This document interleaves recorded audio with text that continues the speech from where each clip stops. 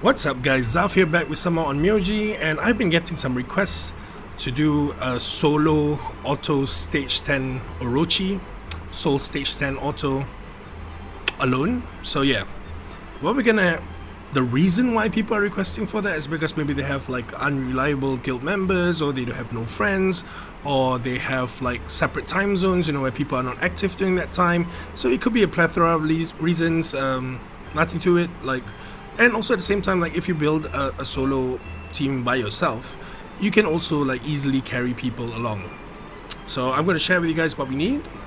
We would need, the first thing we need is Seimei with totem level 36 minimum. 36 because his stats enhance every 5 levels after level 1, meaning level 6, level 11, level 16, so on and so forth. So at level 36 he would have a minimum of plus 28 speed. Alright, so the skills that you want equipped on him would be Spell Star, which is the attack buff, which lasts for 3 turns and gives a 30% increase in damage, and Protect. Protect is a barrier that absorbs damage equal to 40% of the Onmyoji's HP, which is pretty good. So yeah, totem level 36 minimum, 40 ideal. Seimei level, the higher the level of Seimei, the higher the stats would be. These are the stats for a level 60 Seimei. Alright, moving on, we would need 2 R-rated Shikis, which is Bunny and Zashiki. Alright, if you do not want to use Bunny, you can also use Kamikoi. I've seen a lot of teams using Kamikoi. Kamikoi, it's like a reverse Bunny. So once you evolve Kamikoi, he has the skill which is AoE knockback attack bar. So instead of speeding your guys up, you are knocking back the attack bar of the opponents, right? So the Bunny, the turn order would be Bunny moves first, then Seimei, then your first DPS, second DPS, and then your Zashiki, and finally you have your third DPS. Well, you don't really need the third DPS. You can put a healer.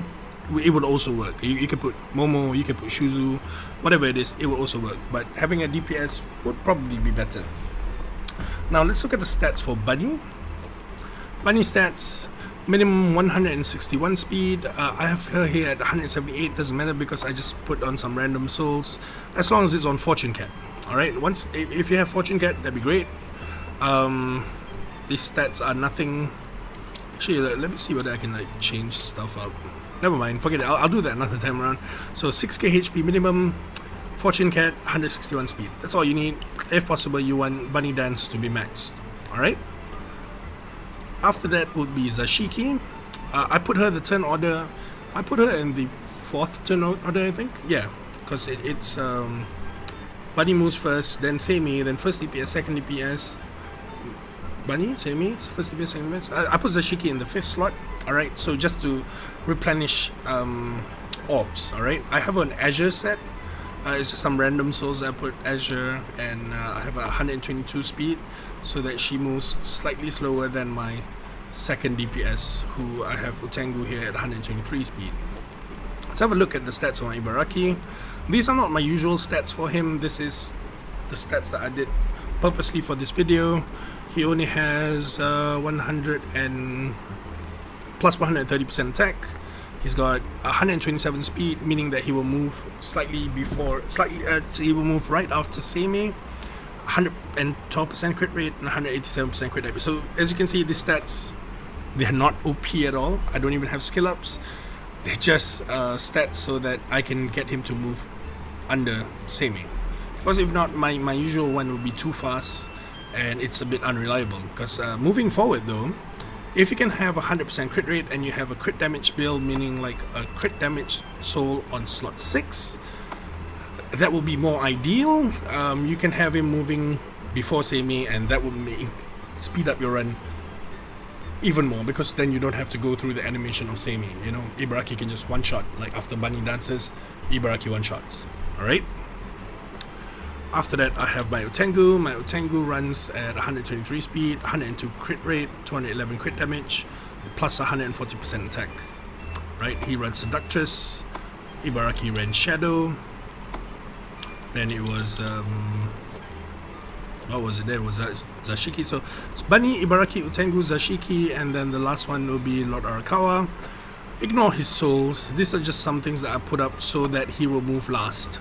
If I put his usual souls, he will move way faster than Utengu, etc. So yeah, let's have a look at how the run goes. Okay, before we go look at the run, I can just say that you don't have to have Ibaraki, no Utengu. You know, you can run double Ubume or, you know, double AoE. As long as it's 2 AoE DPS, it will work. I just happen to have Ibaraki and Utengu, so I'm going to use this strategy. If you have any other Shikigamis, they would also work. Alright, and for the 5th slot, again, as I mentioned before, you don't have to have a DPS. You can put Shuzu in there, you can put Momo in there, you can put anyone, as long as they move last. You know, they're just there to fill in the space. So let's have a look and see. Hopefully this team is going to, hopefully the team works well. Well, actually, the team works well, you know. It's fine, I can carry people with this team. With Ibaraki though, you have to target, so I usually target the right hand side.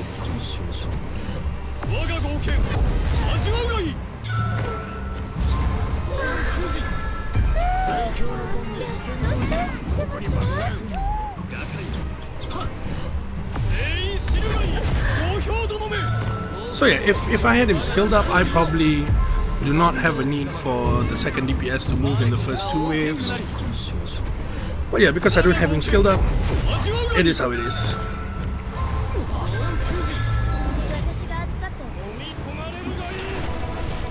As you can see, Arakawa's damage is insignificant, like he doesn't even need to be there.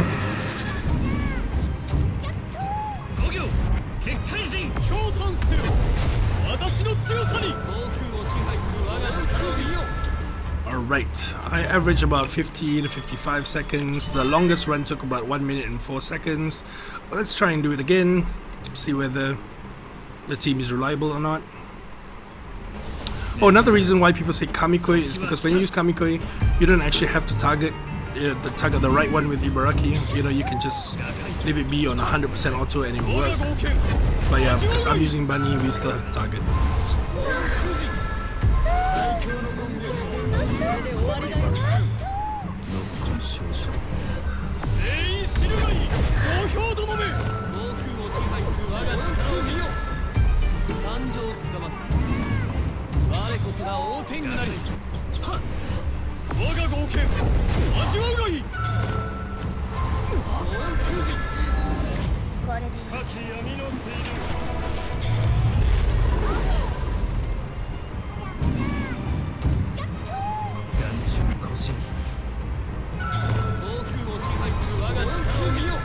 Got a bit unlucky there with Ibaraki being stunned, but we're still paying up.